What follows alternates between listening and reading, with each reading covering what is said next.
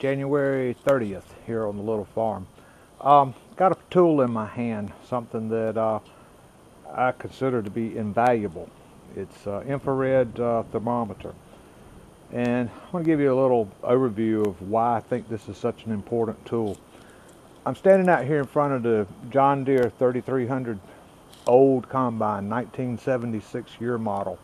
And this thing is filled with bearings like that one, and that one,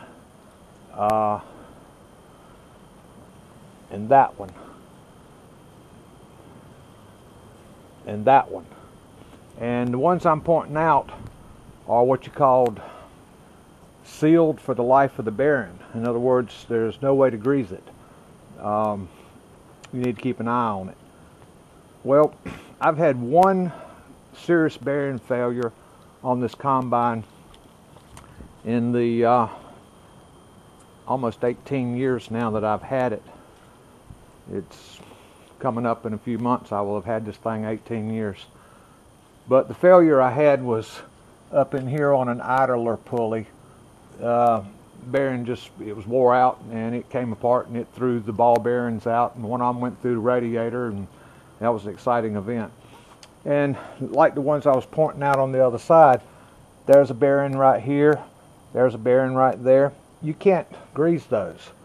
So what I've been doing with this, and I've done it enough times that I've got a pretty good idea what the bearing temperatures would be after this machine had been thrashing soybeans for about 15 minutes. That's long enough to get them up to what would be considered the normal temperature.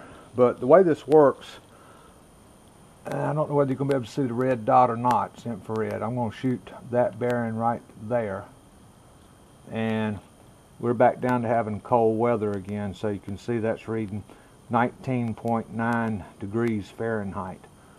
And what I did for to establish a history and know what these temperatures should be, I would shoot them, like I said, about 15 minutes after running. And then I'd go out and run, and I'd have this tool with me, and I'd run around and shoot all the bearings and see if I had one that was hot. And if I had one that was hot, that the temperature ran up above what this had shown me that I had established as a normal temperature, I knew I needed to get a replacement on that one, or I was going to have a big problem, costly, expensive problem too. Let me show you another use for this. Let's walk down here. 40-20. Now, a practical use for this. The old way of doing this, if I thought by the temp gauge up here I was having a problem with cooling the water, antifreeze,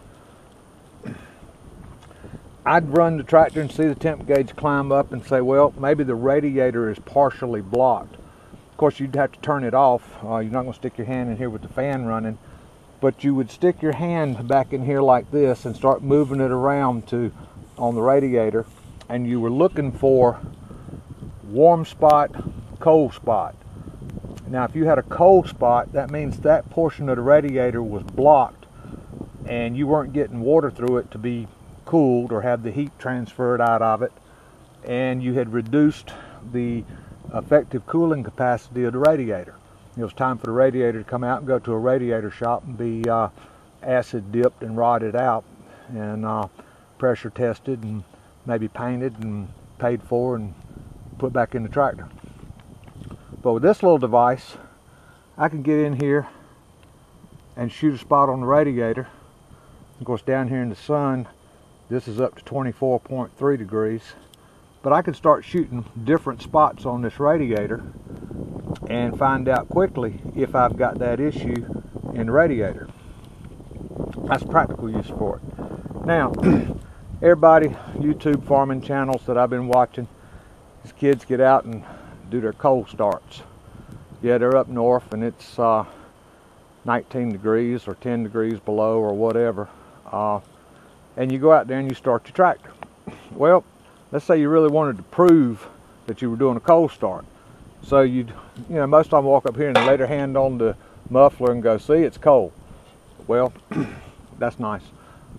But you could take this and shoot right here on the exhaust manifold and see that, okay, that's 30 degrees. You can shoot down here on the block and see that that's 28.6. And then you would have positive proof evidence that you were doing a cold start. Okay, that's not, you know, a super practical use for the tool, but that's something you could do with it if you had one of these. These things were expensive when they first came out. They're down now to about $30. I don't recommend any particular manufacturer. This one, I don't know, I saw it and I bought it and it served me well. But find one, get one. Being able to check your bearings is handy.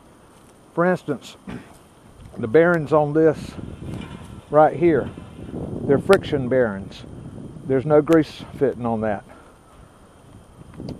If I start hearing some squeaky mess going on back here, sometimes it's one of these sweeps right here has got something caught up in it. But my first suspect is one of these bearings about to go. Is it generating heat due to excessive friction? And if it is, I can come down here and shoot it right there. And of course you see right now that's 26.3 degrees.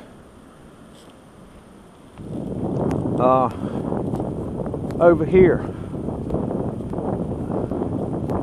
this mower has a bunch of bearings in this thing. Now, every one of the bearings that's on a blade, and there's 5 blades in it, they got grease fittings, and they did this thing right. They put the extension line on it here so I can get to the fitting out here and don't have to take the shields off to grease it. They did that on all 5 of them. But there's 2 tensioner bearings, 2 tensioner pulleys with bearings in them. The dagnab things are those sealed for the life of the bearing, which guarantees you'll have a short life. I can check them with this and see if they're starting to heat up. If they are, change them before something flies all to pieces.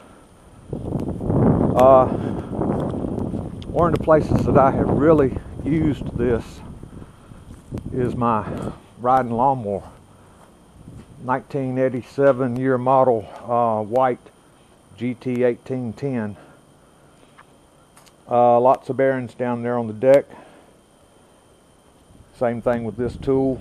I can go down here and shoot it right there, and that's black and been in the sun, reading about 30.8 degrees. Yeah, we got a cold day here in North Carolina, so bright, sunny, beautiful day though. But anyhow, I wanted to show off this tool, so that's what this is all about. Come over here. Next project issue on this Ford tractor. I am dreading this with a passion. The way they put this muffler on here, as you can see, is a U-bolt style clamp, and the pressure applied to stop the leakage has got that classic dent right here. But I got to get this off so I can get this cowling off, so I can fix what the person did here when they changed this from a generator to an alternator. I got to noticing, in fact a viewer noticed this and pointed it out to me, the belt's super loose. And when I came out here to try to tighten it, I found that you can't.